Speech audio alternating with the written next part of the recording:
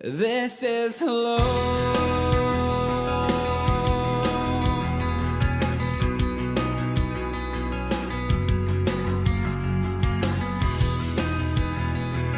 You came crashing down like a fallen angel. Or maybe... Hey guys, welcome to Surf Show and Tell. I'm Noel Salas, and today's surfboard review is the new Flyer by Channel Islands. And I've got the new Flyer in 3 different materials. We have it in the polyurethane, we have it in the epoxy, and we also have it in the Surftech TL Pro Carbon EPS.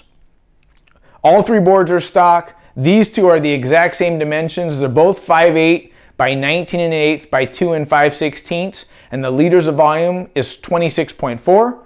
This one's 5/6 by 19 by 2 1/4, 25.1.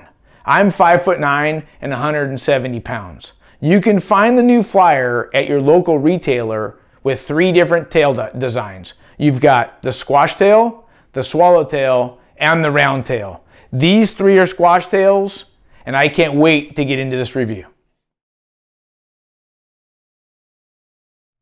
So let's dive right into the attributes of this board, starting with the rocker.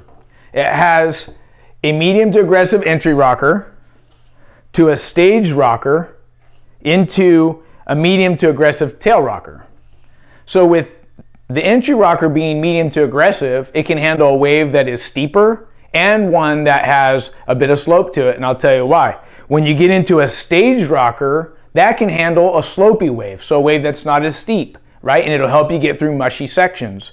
The medium to aggressive tail rocker will keep the board in an aggressive posture when you're doing turns, whether you're coming off the bottom to do a good bottom turn, to smack or stay right in the hook on your top turns.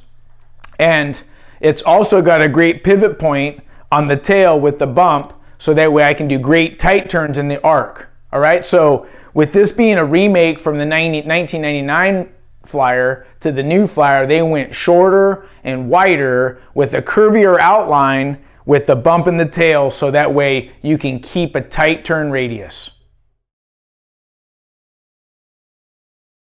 So let's have a look at the concaves of this board and see what makes it so unique.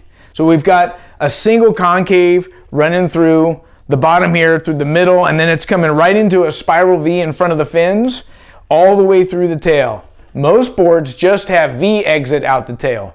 But with a spiral V, if I can explain it like this, if this is the bottom of the board here, and we want to put in the spiral V, that's actually a reverse concave. So if this is the middle of the board, and I'm going to put V in, it's going to turn the board like this, and the top of that point would be the stringer. So what that's going to do is when I go to turn, or get the board on rail, it's going to be easy to transition from right rail to left rail. So when I'm coming off the bottom, it's easy to get to that left rail, and then I'm driving off the next turn, which is the right rail, and it just transitioned easily. And for me, it felt really good, and I don't think I've ever ridden a board with spiral V in front of the fins that moves all the way through the tail. So it felt unique, and it feels pretty good under my feet.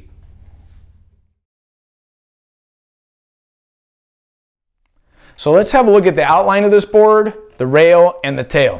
So the outline is a bit curvy, so you got a wide point here at 19 1/8, and then you've got the bump on the tail starts right above the fins, which is going to give you your pivot point here, and your brake and your rocker is going to start at the same spot.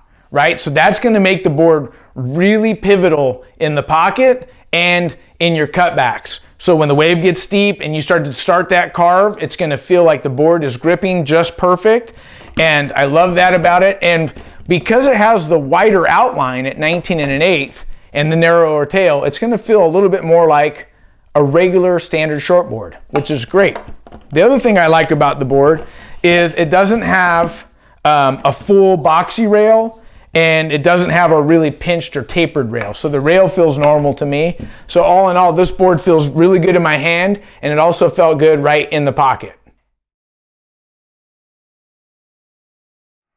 So let's talk about the 3 different materials and what they felt like under my feet, and then you can judge by looking at the video and decide what you think looks the best under my feet. So first of all, the PU, I've ridden PU most of my whole life, and PU is basically what I order for all my boards. It's got the best flex and the most consistency and the least amount of chatter when the waves get big and the wind blows. So the PU is basically the staple of surfing today. But with technology out there, and we're always pushing the envelope with technology, we're always got to try new things. So under my feet, the PU felt the best, and like the PU is going to flex good this way, and it also has good torsion flex, so it has a good flex and twist, right? So if I'm pushing on my right, on my bottom turn, the board's flexing and twisting this way, and when I come out of that turn, it's going to rebound and spring me, right? Well, let's talk about the EPS. Oh, and by the way, this is an ultralight stock board, and most of them come ultralight. Now, I did not order this custom. This is also a stock board, and this has a 6 with a 4 and a 4, which is a heavier glass.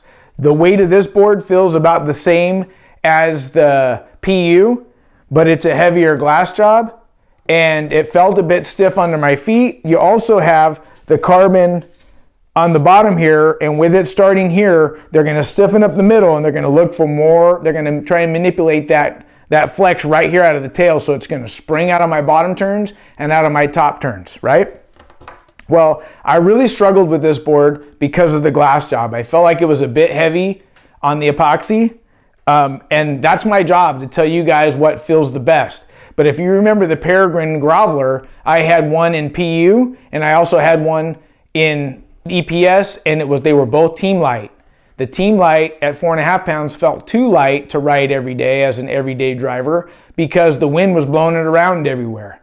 So I think if you look at this glass job and the Team Light, I think dead smack in the middle would be ultralight. Order it in an ultralight, and you'll have the best of both. You'll have the EPS super light, and it'll hold up under the wind.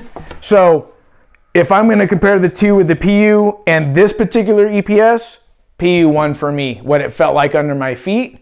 And then this is the TL Carbon, Pro Carbon by Surftech. This board's pretty dense. It's actually really hard. The weight isn't super light. I would say it feels about the same as the PU. And if you can see it here, there is no pressure dents on this board. It does have a EPS foam core, and when you ding it, it needs to be fixed, right? Some of the old Surftech models, they don't need to be fixed, right? But this one does. So the pros to this board is really cool is this board's a great board to try new maneuvers and tricks on, because you fall, you hit your body on it, and this one's not going to ding or dent. As you can tell, there's no pressure dents on this board, except for one little tiny one right here, but it held up real nice. I'll tell you the other con thing that I don't like about this board is that they only make it in certain sizes. So the 5.8 and the 5.6, so I can't order this board custom even if I wanted to. And I think that's a con. But it did feel good under my feet. It felt the best under my feet out of the 3. So now this board does not have great torsion flex, so twisting on bottom turns. So what I did was I compensated that with going with the FRP fin when the waves got small. So I was getting my flex out of the fin to compensate for the board's lack of flex in the areas that I wanted it to. When the waves got bigger, I was using the Channel Island fin, which felt really good under my feet and made this board feel a bit more solid, but it did have a little bit of chatter. So when we talk about EPSs and PUs and the different materials, we're looking to get rid of the nuances, and we're looking for great flex, great spring. These are the things we're looking for. So I tried different fins with all the different boards, but at one point I was just riding the new CI fin with all 3 towards the end. And this is a medium flex pattern fin at a 4.6 on the ride number. So it's got real great consistency, and that's how they felt under my feet. But you be the judge in the video. I broke all the footage up so you could look for yourself and see that board looked the best under his feet. I hope you guys enjoyed the review. If you like the show, subscribe and check it out. Check me out on Instagram under Surf Show and Tell. Take care. Bye-bye. The Surftech TL Pro Carbon Composite construction is combined with a fused cell EPS core that utilizes a proprietary stringer system that is custom built to each individual board. Strategically positioned carbon reinforcement laminated over a layer of high-density foam strengthens the board while creating the lively flex pattern that can only be found in the TLPC technology. This is hello.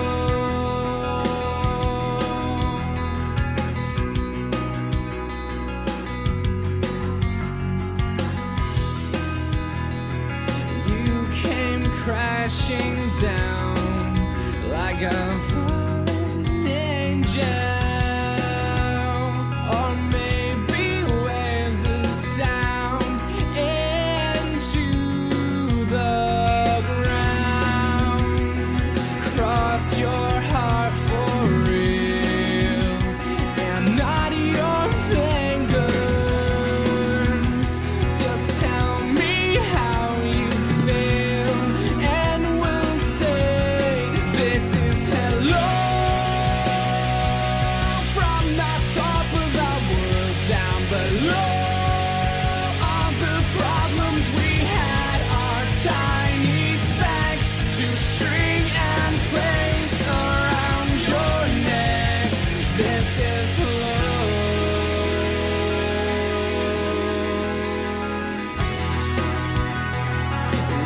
This have to end like this, my friend. So hard to understand, to even see the plan. You could fly away and just escape. Would you come if I said you could leave?